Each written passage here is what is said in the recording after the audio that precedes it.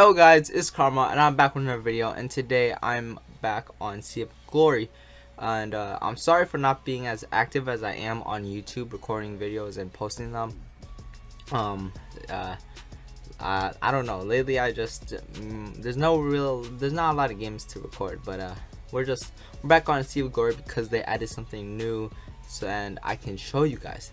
Alright, so I spawned on this island. I don't spawn on that island anymore because, well, you won't spawn on this island or like your island, because this is my island, unless you're like, I don't know, level something, I forgot, I think level 10 for your milestones, remember that.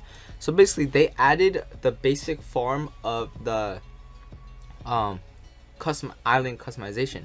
So if I step on this platform, it says edit island, I click it, right, boom, you get a list of things that you can build. Right now there's only 3 things. They don't have a lot right now because, again, it's just basic. Alright guys, it's basic. Alright, so I click on the platform, I can build it wherever I want.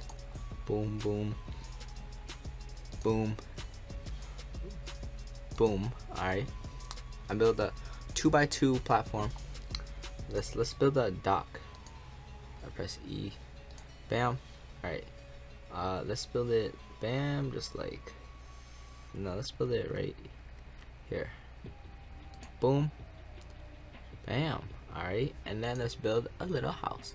I can't place it on these just because it's some things already there, but you can just place it, bam, just like that. And then also you can remove stuff, boom, boom, it goes back in your inventory, and then you can just place it back just like that.